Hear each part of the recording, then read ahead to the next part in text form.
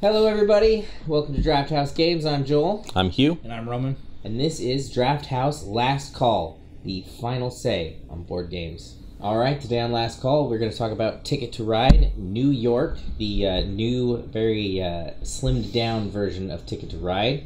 If you're unfamiliar with Ticket to Ride, I don't know how to help you right now. The basics of the game is you're going to collect cards. Cards are going to have colors on them. They'll correspond to colors on the board. Once you've collected enough of a color, say these two red here, those would allow me to go to these two red spaces, creating a line of taxis between Central Park and Times Square. These cards over here will have destination points on them where I may need to get between places like Central Park and Times Square to earn bonus points. A special part in this game, it's in a couple of them, but not in every version of Ticket to Ride, is these little coins here. Every time you first create a destination that goes to a spot that has a coin on it, you'll get an extra point at the end of the game. Your normal game of Ticket to Ride is an hour, hour and a half. This version is about 15 to 30 minutes. 15 minutes, pretty much. 15 Yeah, minutes just is about. really, Yeah. is really what it is to play this game. If you've never played Ticket to Ride, maybe 30 Maybe minutes. 30. Yeah. But if you've played any version of Ticket to Ride, 15 minutes. All right, so this game is currently a Target exclusive, so if you want to pick it up, you can't go down to your local game store. They don't have it unless they bought it from Target. Right. I don't know how long that exclusive will last. I'm assuming maybe a year. Yes, so if you're watching this over a year after we put this game out, maybe you can find it somewhere Right. else. But Yeah. currently, Target is your destination for this Yeah. game. Thoughts? I mean, I'm a fan of Ticket to Ride, so having a filler version of Ticket to Ride is it's a great idea. So you play a long game in your gaming day, and you want something to play in between. It's a palate cleanser. Yeah, so it's super smooth. It works exactly the way Ticket to Ride works.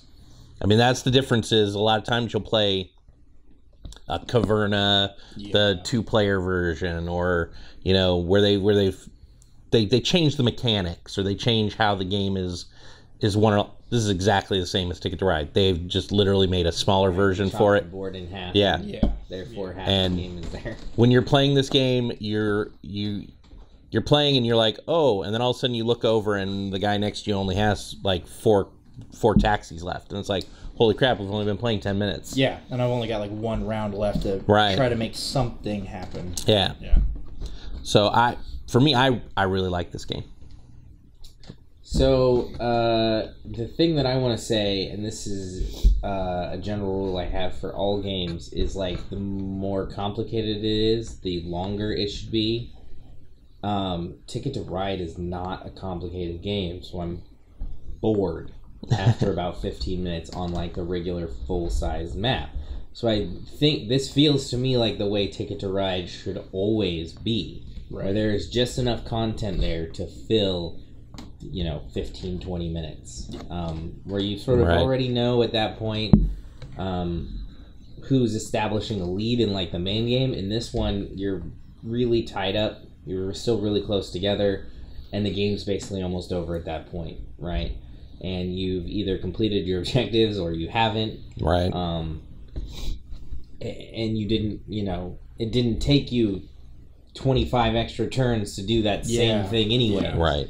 I don't like that, so I'm not a big fan of like all the other editions of Ticket to Ride that are supposed to be 90 minutes to do this same thing. I think this is sort of the optimum Ticket to Ride. Like, it's not going to get much better for me than this version of Ticket to Ride. Right. Hey, I'll say, Days of Wonder, man, great idea, because, man, I can already see your brains churning for the Walmart exclusive Ticket to Ride London, Chicago, Atlanta, yeah, big cities in the United States. Every store can have its own exclusive with the new city. Right. Yeah. All Go those to New York. You have to go to New York to get the New York. New York one Yeah, right. soon. Yeah. Yeah. It's a great idea. I mean, I just also like the aesthetics of everything. I mean, it's a brochure. It's the rule book. Yeah, the rule book is, it's like a visitor's guide. To New York. Where you can go in the city. It's a neat idea. Kind of Ticket to, or New York Slice stolen kind of idea, but yeah. Yeah. Kind of. And then, small board, easy, easy to just work with. Yeah. Writer. I mean, it's a small game. There's not much more to say on that other than, as this is going to be the first video, I think we're going to have to explain this a little bit. So we do everything or rate everything out of 100 proofs. You relax. So if a game is just dead even down the line, not good, not bad, 50, it's going to be a 50 proof game. If it hits at least a 70 for us, a 70 proof, then we consider it a white label game. If it hits 80, that's a blue label game.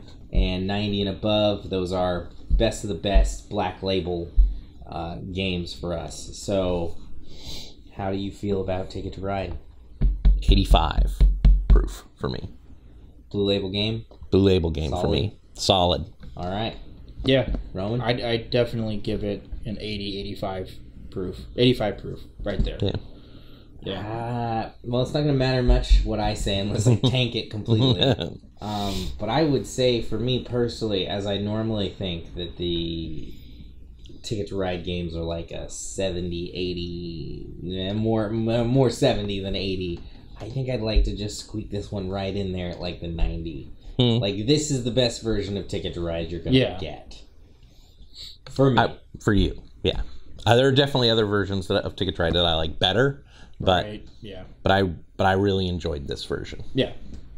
And again, this is a game I'm keeping. This won't ever hit the culling for me.